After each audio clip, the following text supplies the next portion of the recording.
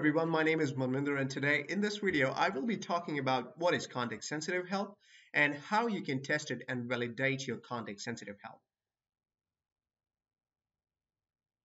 So what is context sensitive help? It's a form of a documentation that is used or tied with your product that enables your users to find the relevant piece of information in order to perform that particular task or the workflow within your products. Now, in order to build a context sensitive help, there are two parties that are required in order to have such kind of documentation. So first one is the author, the person who builds this documentation. He's also the one who builds the map files. So if I talk about map files, these are the files that idly hold information related to what topic should open up or what piece of documentation should open up when the people are or when the users are trying to access some particular feature. They're also the one who generate the context sensitive help, and once the help is generated, they also get to test the context sensitive help so that if there are any errors, they could repair them or assign the correct map IDs to the documentation. Now, the other person that is required in this process is the developer, the person who deals with your application, the person who is going to tie this documentation with your application. So he's the one who gets to pick and choose at what feature should what piece of documentation should come up. Now he's also the one who gets the map files from the author. So in order to perform this workflow, there is a to and fro communication between both the parties and in order to make a context sensitive help.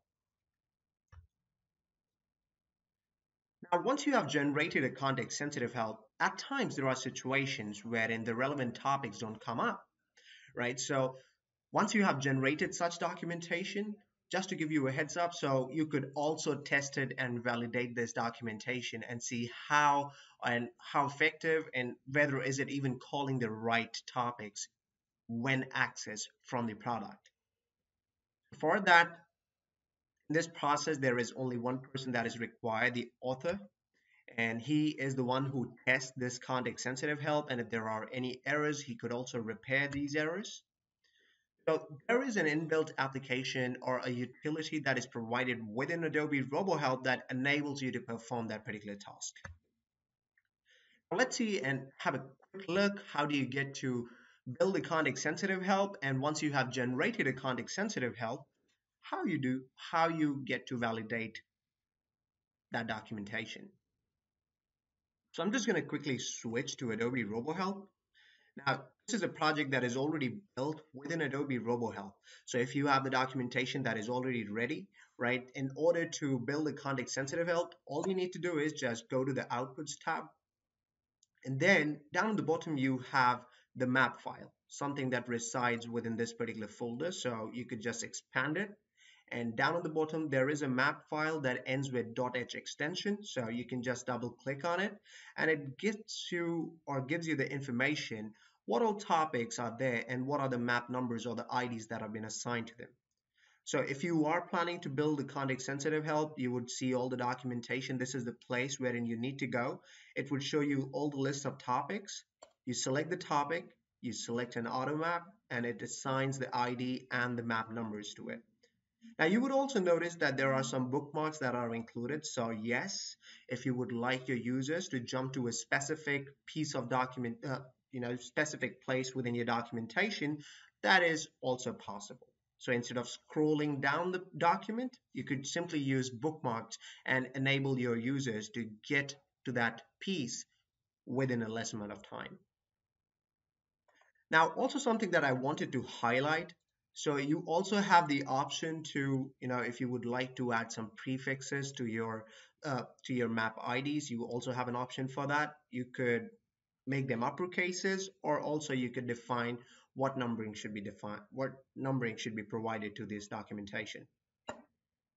Now, after that's done, once you have generated or once you have assigned the map IDs to your topics, all you need to do is you simply need to select the output, the layout that you would like to generate, right? And under this option, there is a place wherein you get to pick and choose. You have to select and ensure that your map file is selected, the one that you built for your project. Simply hit save and generate, and the map files they get generated, which is ready to be shared with your developers. Now, like I said, so there would be situations wherein you might encounter or your developer might encounter challenges or the right topics might not be coming up. So how do you test it?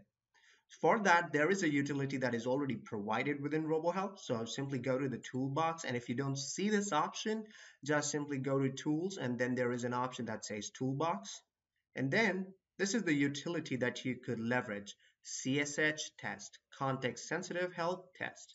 Simply launch it. There are different kinds of help that you get to generate from RoboHelp. So definitely there would be different ways that or different piece of documentation and different options to test that help. Now, since web help is something that has been majorly used, or something that is still being used, right? So this is the field that you need to select for the web help in order to test your web help documentation. Or if you have already switched to the responsive output, you could just simply select this, navigate to the location where your actual published output resides. So in my case, it's going to be on my desktop. I'll just select my index.html file, and then now I need to select my map file. So I have to go to the location where my map file exists. I'm going to select it. And the moment you select it, you would see it would give you the list of all the map IDs or the map numbers that you have assigned to your topics.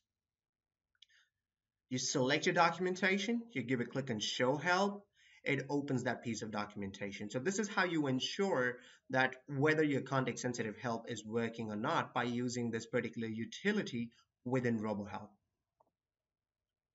Also, there is one more way that you could test it out. So something for the responsive layouts that you could use. Right now, there are many more functionalities that we are using within our context sensitive help, like filters, or at times even we would like our help to open in a new window itself, or some piece of documentation to open in a new window. So how do you test it out? So for that, what I can do is I'll just go ahead and open my help directly in the browser. So this is my documentation, the one that I generated. Now, in order to enable or in order to ensure that it is a context sensitive help, you need to add a parameter that is RH CSH equals to 1. Now, once you punch that in, hit enter. Now, the documentation that you are seeing is context sensitive. Now, after that's been done, how do you ensure that a relevant piece of topic comes up? For that, there are different parameters that are available. Definitely, I will be sharing some piece of documentation along with this video so that you could see what all parameters are there and how you can test them. So you simply add the ampersand sign and then just specify RH map number. You could also try out the map IDs. Put in the map number that you have assigned to that topic, hit enter, it opens that relevant topic for you. Now, the other thing that I would like to test is I would like to see whether my particular document opens up in a new window or not. For that, what I'm going to do is I'm just going to add another map number. Let's say this is the topic that is supposed to open in a new window. And with this, what I can do is I can just simply add one more parameter that says and hit enter. Now, since it says pop-up is blocked, so I'm just going to enable this option and hit enter again. Now you could see this documentation comes up on a new window itself. Now let's try and relaunch this documentation again. So what I'm going to do is I'm going to select a different topic this time. And this is the topic that comes up on my screen.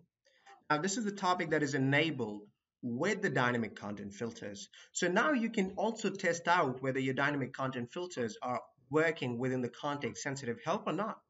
In order to do that, all you need to do is just simply specify your topic, which in my case is going to be this one. And then there is an additional parameter that you need to add. So it's going to be filter. You have to select your filter name. So it's going to be the group first. I'm going to type in country, say location, and then you specify which filter. So I'm going to select the region and hit enter. The moment I do that, you could see how it tests out and how it shows that selects that particular filter and gives me the result on my screen. So now there are different ways, there are various ways you can test your context sensitive help before sending it out to the developers and ensure whether your piece of documentation is working correctly or not. If you have any questions, feel free to ask the questions and I will try my best to help you out with the same. I hope you enjoyed the video.